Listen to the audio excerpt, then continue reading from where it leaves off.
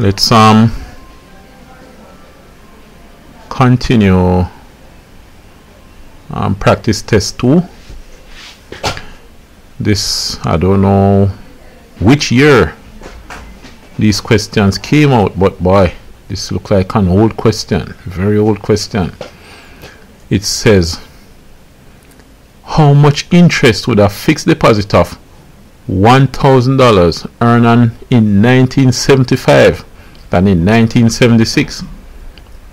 1975 and 1976.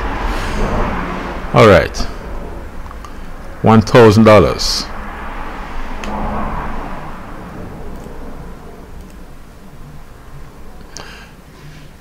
You're going to have to find 7.8% that applies in 1975, and then 7.5% has applied in 1976. So let's see what's happening. What's going to happen here? You have 7.8% of 1,000. That happens in 1975. In 1976, you have 7.5% off $1,000. So for each 100 into 100, 100 into 1,010, this is $78. 10 times 7.8. And then here, 100 into 100, 100 into 1,010, 7.5 times 10, 75. When you subtract them, 78 minus 75, and you get 3. Alright? So that's question 21, and that's B. Now, you could consider also that when you have 7.8 minus 7.5, you get 0.3, and when you multiply that by 1,000, 7.3 over 100 times 1,000, that's 0.3 times 10, and you get $3. So answer is B. All right, now that's 21. Let's look at what happens with question 22. Question 22.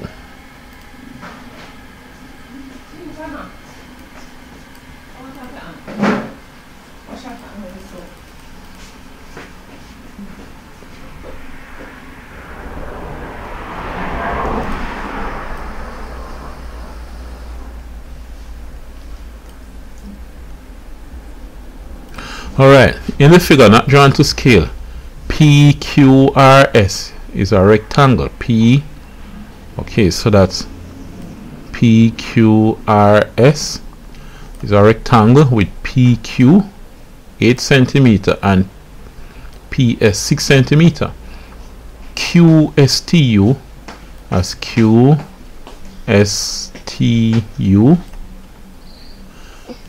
is a square. So QSTU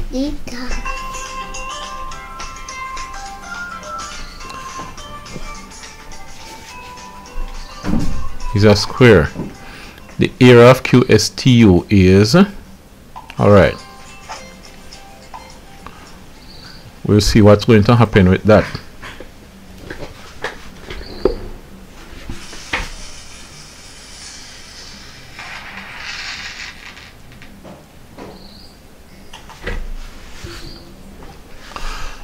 Alright, now if you look at this, you see that you have a right angle triangle here. PS, this is Q, so S is here, P is here, Q is here, 6 and 8. You can use Pythagoras theorem to find this. Find SQ, that's from S to Q. You can use Pythagoras theorem to find that. So according to Pythagoras theorem, SQ squared is 6 squared plus 8 squared. In that case, 36 plus 64, and this becomes 100. Then the square root of 100 is SQ, which is 10. But this is 10. This, since it's a square, this is 10. 10, 10, 100. So question 22 is D. Question 22D. You could also, if you remember that when you have a triangle with sides in the ratio 3, 4, 5, it's a right angle triangle. What you would be able to do is, if you have 3 to 4 to 5, then 6 to 8 to 10 is the same ratio. So 6 to 8, 10. And 10 squared, 100. Alright? Now, let me pause this a bit and we continue after that. Okay, so that was question 22. You could take a look at question 23. It says,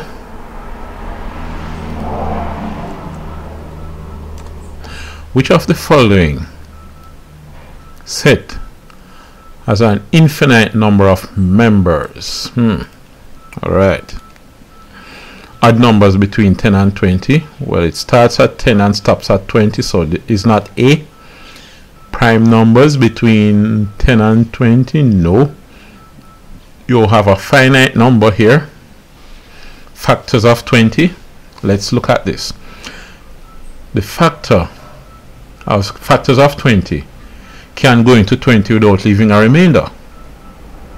That is finite, because you have these factors, examples 1, then 2, 4, and so on, going up to 20 itself, and that's it, no more.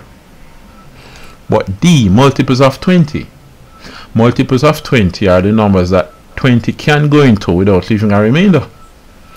So multiples of 20 include 20 itself, you have 40, you have 60, on and on and on, without end. So 23 is D. Question 23, the answer is D. Alright? What about question 24? With question 24, the interest rate on investments in a bank decreased from 8.5% per annum to 6% per annum. What's the difference in size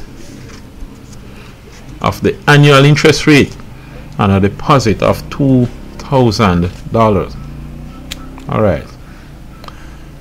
We want to find out what was the interest rate at 8.5% and then what it is at 6%. Or the interest at 8.5% and then the interest at 6%. We could also just subtract them to see the difference, right? If we do that, we have 8.5, 8.5 minus 6, and that's going to be 2.5 difference. Now, 2.5% of 2,000, 100 into 100, 100 into 2020. 2.5 times 20. 22s is 40 plus half of 20 is 10, 50. So question 24, 50. So that's B, $50, right? If you wanted to work each percent separately, then you just say 8.5%. Remember, per means out of, 100 means 10, of mean multiply, of 2,000, and you're going to minus 6% of 2,000. You see that? 100 and this is 20, 100, this is 20. So you really have 8.5 times 20 minus 6 times 20, but then of course it factorizes back to 20 outside the bracket. 8.5 minus 6, which goes back to what we had done before. But if you wanted, you could just multiply each separately. 8.5 by 20, 8 times 20 is 160.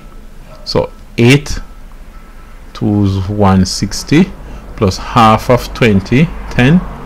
So that's 170. This becomes 170 minus, what is this, 120. So 170 minus 120, that's like 70 minus 20, and that's 50 again. So whichever way you want to do it, right, you choose the method you want. Now we go to question 25. Where's question 25? All right, we're seeing question 25 here. Let's erase the rough work that we had before and look at question 25.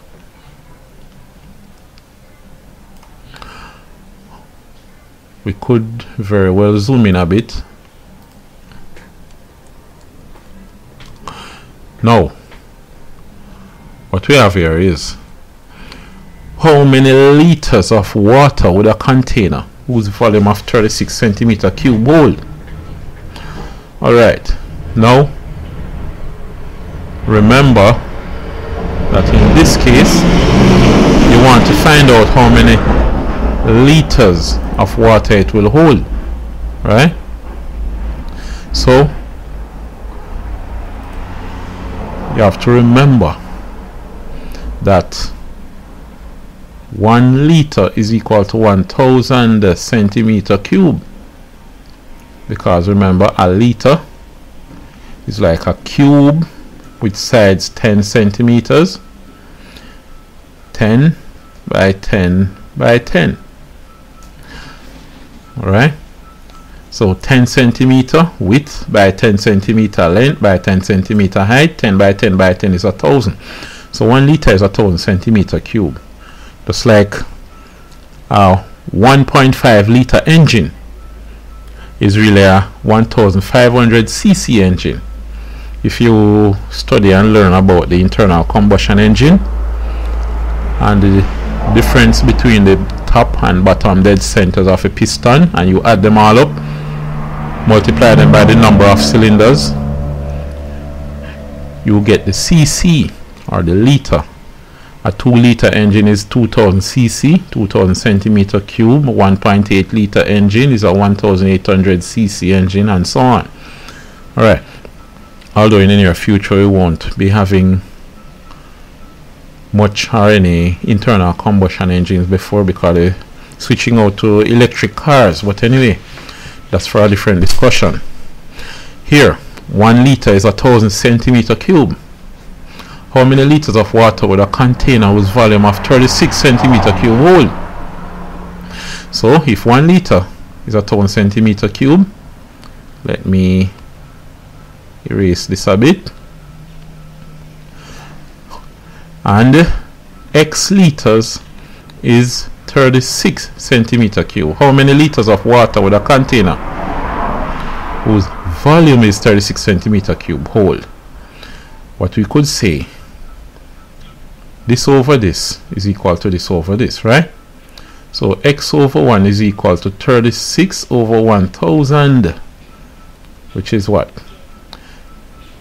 36, and you divide by 1000. 1, 2, 3. There's a 0 under here, and the point is here. 0.06 liters. So question 25 is A. Alright? So this is a measurement question, and you should study how to answer this type of question. So we continue later on.